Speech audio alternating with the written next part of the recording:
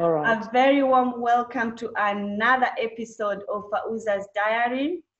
If you are looking for something little and yet motivating, then you have stumbled upon the right show. That's the beauty about my diaries. They inspire us, they encourage us, they uplift us, but also they make us think. Joining me on this particular conversation today is my sister friend, Dr. Jane Brasso, all the way from Australia, Canberra. She is Kenyan, but now she calls Australia her home as well, and she lives there with her entire family. She works for the federal government of Australia in regulating fisheries. She is the current sitting president of Soroptimisti International of Canberra chapter. Jen, I am so happy to have you on my show today, and thank you so much for taking your time to join me on this conversation. Please welcome Jen. Yay! Thank you, Fauza, for having me today. I'm really grateful. Thank you. Pleasure is all mine. I've really been meaning to have this conversation with you in a very long time, and now I just feel like the day is today. And I know, Jen, you are sitting on different capacity. You are serving as the current president of Soroptimisti International Canberra. You are also working for the government in regulating fisheries, you know. Yes. I'm just curious to know from you, how has this current season of Corona affecting, first of all, you know, your work as a regulating in fisheries, but I'm also curious to hear, how are you also navigating this whole new pandemic as a president of the Soroptimisti in Canberra as well? Because those are totally two different fields. You are serving, and then the other one, you are also working for the government. Yes, that's true, Fauza, and thank you so much for asking that, because they are two very different things. The work I do in regulating fisheries, basically, I am a law enforcer, and I also participate in policy development. And it has been a very big challenge for us, considering that up to date, I have been working from home, and so have most of my colleagues working from home. And yet the job of fisheries regulation, you have to actually physically go to the field. You have to get onto those fishing vessels and check that they're actually doing the right thing. So that has been a challenge to us. And because of that, a lot of illegal things are happening across the borders, on the waters. You know the ocean, it's vast. So so if you're not able to send people to check what's happening on all boats coming in, that can be such a challenge, because people are using that as a means of getting smuggling in all sorts of things. Yes. So that has been a challenge in my area of work. And when we speak of the Soroptimist International, where mostly it's community work, a lot of my work has been involved with domestic violence. And during this pandemic, as you may appreciate, I think in a lot of countries, domestic violence has been on the rise. Yeah, because we are all stuck in one house now, are we? Yes, exactly. You're there with spouses and children. To be together 24/7 now. We are all in this.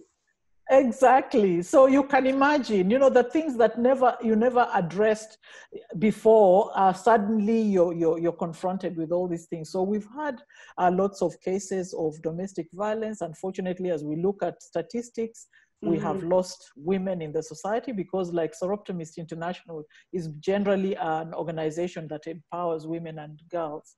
So this has been a big issue. Of course, we work along with organizations that work with mentoring of boys and men, because that is what society is made up of. We can't just work on one side. So obviously we've seen that we are not able to provide as much support in that area of domestic violence. Because a lot Okay. of our work has also been through fundraising to provide legal services for those to provide legal affected by those has also been, and also like providing, and also like so just being aware of where we can direct them to. There's been like very little movement in from different places. People don't want to move from one place to the other, so Yeah, that because has of really made it the difficult. isolation, isn't it? Yes. So those are the challenges we've been facing. But again, most of all, apart from the domestic violence, is the rise on mental health issues. Okay. And yeah, a lot of mental health issues, usually people would have a face-to-face therapy. Yes. But this has been made more difficult during this time of the pandemic, when we all have to stay at home and only essential services. And I'm saying that from experience, because even when you're unwell, if you're not sick enough to go to a hospital, we've been doing telephone treatment. Yes. So you cannot just tell medical center. You cannot call, make an appointment, go to and it call, make an appointment and be go to it. So you can even up and be someone is going through so you can even up through so you can even up through their home or wherever they are, they cannot deal with all. And this doesn't mean only people who are maybe stuck at home because they are working from home. We have all the essential services. These people are having mental issues as well. So that is an area that has also been affected, that we cannot reach the help as much and as quickly. As quickly as we would have liked to. So that's another area, especially in the community. Wow. And Yeah, I mean, COVID-19 has really changed the entire system, isn't it? Yes, it it's has. Yeah, we are navigating the new way of living at the moment. Yes. But wow, yeah. So I could also just add that the other thing we've noticed is a high rise in alcoholism, which is also linked to mental issues. Yes. Yeah, mental health. So that is another thing that has, they've been on the rise. And obviously, if there's alcoholism on the rise, then the violence. Then there is violence, isn't it? Yeah, escalates, yes. Yeah, wow. So just people not being able to get that help, quick help that they could get previously when things were normal, what we called normal. Now this is the new normal. Now this is the new normal. Yes. So let's say before the pandemic, isn't it? Yeah, yes, before the pandemic. And even up to now, I'm still working from home. And I think it will take a while, because like most countries, we are going through different waves of the outbreak. So we have to go by the guidance that the government is providing to know how to act. Yeah. Okay. Do you think there will be big change when Corona ends for you in both of the areas that you are sitting on currently? Yes, I think there'll be a big change. First of all, even returning back to work and back to the office, it looks like now the new normal will be we work in turns. So there are some people who go to work on Monday, Wednesday, Friday, others go on Tuesday and Thursday, so that we have that distancing and all that. Plus, a lot of organizations have now realized you can actually work from home, so they can save on a lot of things, and probably that would help to improve on the production. But apart from that, like a lot of people have lost jobs, so that even when we are going back to work, a lot of people have lost jobs, and that is now another big problem in the society as well. With that loss of jobs, obviously there's a rise in crime rates as well. Ooh. So so even by the time we go back, it's going to be very different. And regarding the community work, it's like we've now have the backlog. So obviously the onus is upon us now to work backwards and make sure we can redeem ourselves in those areas that I mentioned earlier. Okay. Wow. Yeah. Jen, you've got a lot of work, honey, to do. Yes, I do. So I better get prepared You to better get face that. prepared, really, but I think you are well equipped for this because I've been watching your journey, Yes. with the things that you do, especially for the as the president of the Soro Timesti. I think you've been doing Yeah. quite a lot of things, and I know you. I know you are challenged at the moment because I know you are a woman of the people. You like being out and supporting and lending. Yeah, very much so. Yeah. So yeah, I mean, it's not easy, No, when it's not you easy. want to do things for, especially when you are a service person. I know you're Yeah. forced to, but I'm just curious now, Jen, that you're sharing actually this.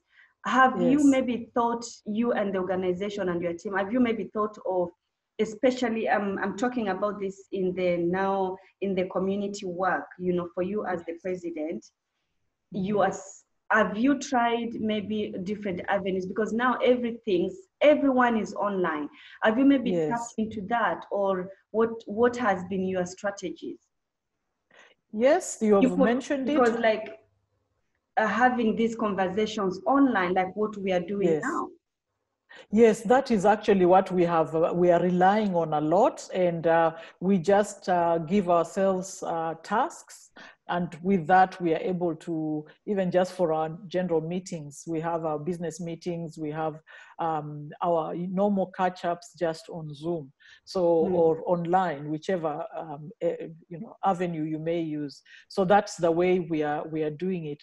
A lot of the other things, maybe like when it comes to domestic violence, those are very sensitive issues. So we really cannot deal with them online Mm. because there's a lot of protecting the individual and all that. So Yeah. that we leave it to the other authorities. We don't really get involved. But what we've done is that we also put together toiletries. One of the communities that we serve a lot is the migrant community.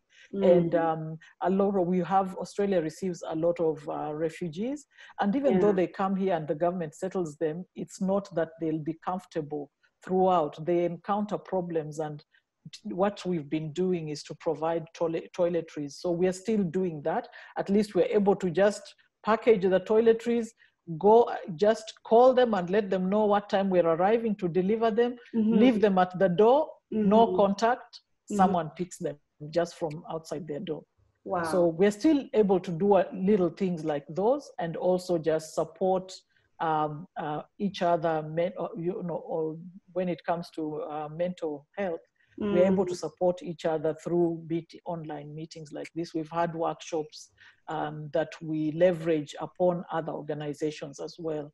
So Okay. yeah, we are really using that because I think this whole thing is affecting everyone. It's Um, not just it's a global issue. It's Yes, it it's is. everywhere. Yeah, it is. That's why, like, for example, when we just had the first small opening for people to get out, people were rushing out like madness. You'd think it's a cage, you've been caged, and now you're being told you're free. Yeah. And that's dangerous as well. So we are also trying to make sure that we don't get carried away and that we control our actions so that we can actually have a hold of this whole pandemic. Yeah. I mean, we have to navigate, isn't it?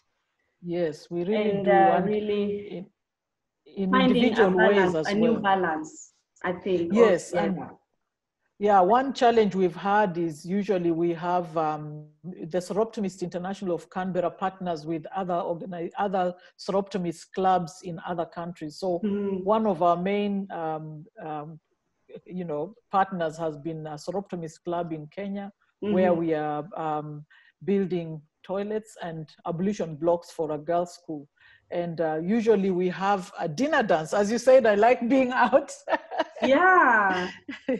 We usually have a dinner dance and we fundraise through the dinner dance. So now again, as you said, the alternative we'll have to do this online, Yeah. and to ensure that our projects are not affected. We're Yeah. also in communication with the Kenyan club. We know that school kids are not in school anymore Yeah. until next year, which is sad, Yeah. really sad.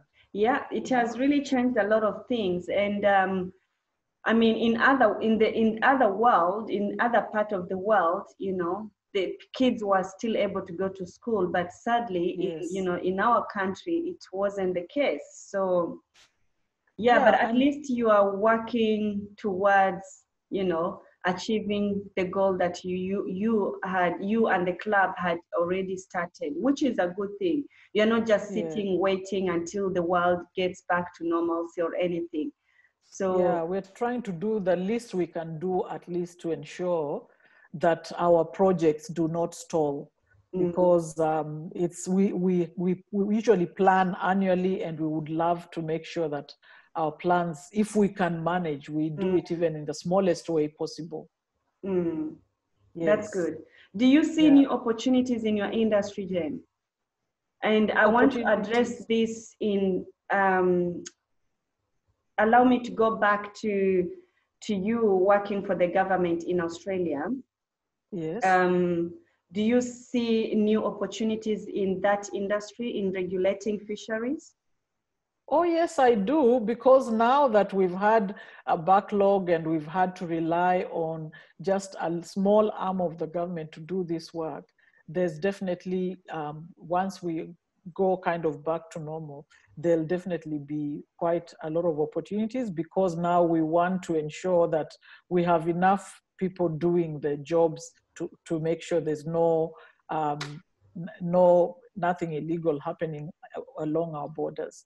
So Okay. definitely, I believe there'll be opportunities. It's a kind of I don't know, cycle, because people have lost jobs because they couldn't be paid. Businesses have closed down and things like that. The Mm, government has had to put in money to support those who have lost jobs. So okay. obviously, you find it's a whole, it's kind of like a cycle, because Mm-hmm. once all this is over, they'll need people in different areas to achieve the outcomes that they need to achieve. Mm, So yeah. definitely there are opportunities. Okay.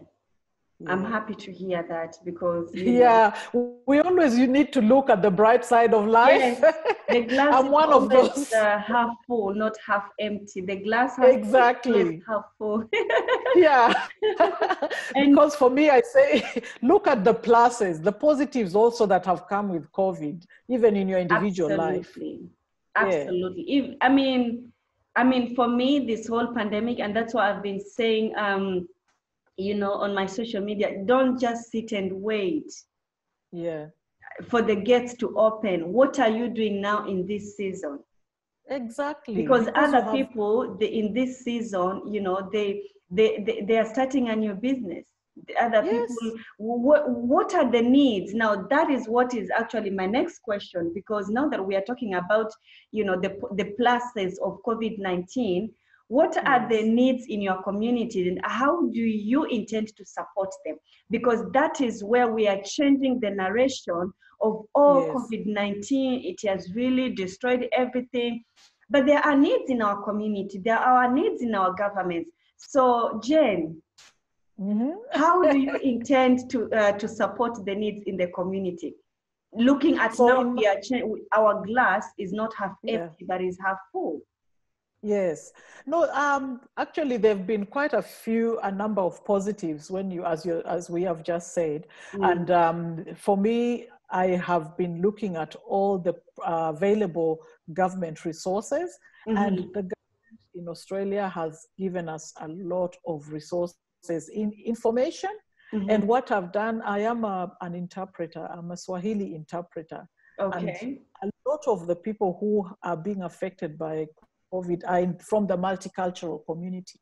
Mm-hmm, So as an interpreter, I've been translating documents that are required for information, for people to know where to go if they need help, if they mm-hmm, need to be tested for mm-hmm, COVID, if they need to be supported mentally. There are phone calls you can make to mm-hmm. certain organizations, and you can be helped on the phone, and all that kind of information I've been ensuring that it's reaching the communities. And Okay. with those who can read and write, social media has been a big thing. The Mm-hmm, government is using absolutely. even social media, Twitter, and all those Yeah. to reach people. So I'm on that bandwagon. But aside from that, also the government, You got it. Yeah, the government is providing funding for several things, and one of the funding areas, a big area I keep on going back to, is mental health. And so as a leader in the community, I have been looking at where the funds are, like the government funding, where it's coming from, sourcing it, and writing proposals to be able to respond to the needs in the community. So, for example, with the mental health, I've written proposals where we get funding so that we're able to carry on workshops online to help people, or people who need to be visited. We also ensure that that is done. Wow. Now that's a leader right there. You don't just Thank you. sit and wait. You are No, acting. because people look up to you, so you cannot sit and wait. I mean, it's a responsibility, Jen, isn't it? You know, Yes, when you are sitting in that position, it's not all about you. It's about the other people. And now your responsibility is, how can I navigate this? Because they will call you to say, Jen, I'm stuck here. But I think the issue of mental health, it's not only in Australia. I think in Australia, they are open to talk about it. And like in most countries, they don't talk about this mental health. But just, this whole thing, it has really disrupted a lot of things. And, I can totally understand why you are really pushing for this. It's because you want to be able to help the women when they are going through, their personal issues, even men, even, young girls and all that. And, the issue of domestic violence, this is something that I think, I've been reading online in Australia. It's something that has been going on it's something that goes on. And, in Australia, they talk a lot about it, actually. I was doing my research about it. So, but at least you have, you're not just sitting and waiting, you're acting upon these needs and see what you can do and what the government can do. But the positivity is the government is lending a hand. Yes, the government is lending a hand, and also people in the community. For example, also in an organization where I'm on the board, we have an East African Community Association. We have had situations where international students are stuck because because now they're here, they have no money, their parents back home have lost their jobs and everything, things like that. They also have lost jobs. Usually international students can work and subsidize their pocket money so that their living expenses can be paid. But now they've also had those issues. So we've mobilized people in the community and provided information to groups where there are all these groups that are providing food. They've been cooking food and packaging it and delivering it to these students and old people in the community who cannot go out because their health is compromised. That has also been being done. But apart from that, we have said, be your brother's keeper or your sister's keeper. So that I find out from a friend, how are you? Are you able to go shopping? Do you have groceries? I'm going shopping now. If you give me a list, I can get groceries for you. So just supporting each other in that manner as well. Wow. Thank you so much, Jen. I mean, you are doing quite a lot, and you are a woman of the people. And I really that I continue. That's all what I can say. But I'm just also curious to know, Jen, I mean, we've talked about the needs in the community and how you are dealing with them. Are you putting anything specific? I mean, what's your strategy when Corona is contained? Well, once Corona is contained, for example, when I talk about the Soroptimist International, a lot of our clubs have seen the membership, a lot of our clubs, and because a lot of our members are retired or elderly, and they have, succumbed to this COVID situation because they can't expose themselves. So with that, we are already actually doing a lot in trying to retain those members that we can and also get new members on board. We're really looking at getting younger people on board because they're the leaders, future leaders. And so we are strategizing all across Australia and the West Pacific to make sure that the clubs are actually, we are recruiting members who will carry on this work when our time is up, you know. So yeah, so I'm among the group that's doing that, and that's why I have had meetings to see how we have had to do this by ensuring that our numbers increase. Wow, That our you are numbers, busy, sweetie. Thank you so much. I really appreciate your time. What will be your final word to someone who is to with issues you've helped people with mental health per se. You've had mental, reaching out domestic violence.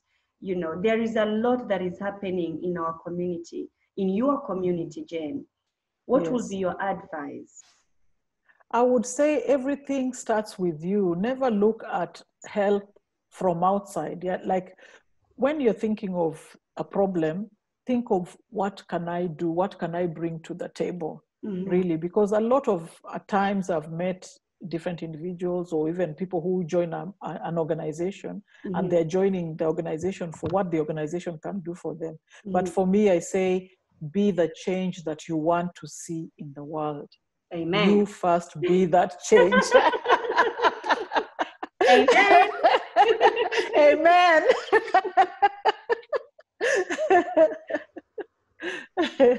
Yeah. Okay. That's what I would say, yeah. Wow. Okay. You have heard it from Jane, Dr. Jane, all the way from Canberra, Australia. She is a woman of the people, and she's encouraging you to be the change. She's encouraging all of us to be solving problem people. Don't just wait for someone else to solve the problem. What are you doing yourself? If you're in trouble, act upon it. Do something. Be the change. That's what Jen is reminding us, isn't it? Yes, fauza. Be the change. And this is also something that maybe we could also advise the people, our viewers, Jen, is that you are not alone also. Yes. You are not alone. Don't be stuck in your own house, in your four walls, as I always say, struggling and, reasoning with your own thoughts and going back and forth with the same questions, not getting anywhere, not getting any answer. Reach out. Yes. Reach out. Jen, she's waiting for you to reach out. That's why she's sitting in as a leader. You can always reach online. You can, talk to me also. This is what I always say, because we are here, for each other. We are not here just to be here, just for the sake of being here. We are here for a reason and for a purpose. So whatever it is that you are battling in, know that you are not alone. Just reach us, send us a message, drop us an inbox, whatever it is that makes you comfortable. Don't suffer alone. And then do not forget to subscribe and to share this conversation, because you know what? You will just never know who might be interested on this talk. And they might be encouraged just the same as you have been encouraged. I want to take this opportunity to thank you for sticking up with me, and I will see you soon with another inspiring conversation. Thank you and stay safe. See you soon.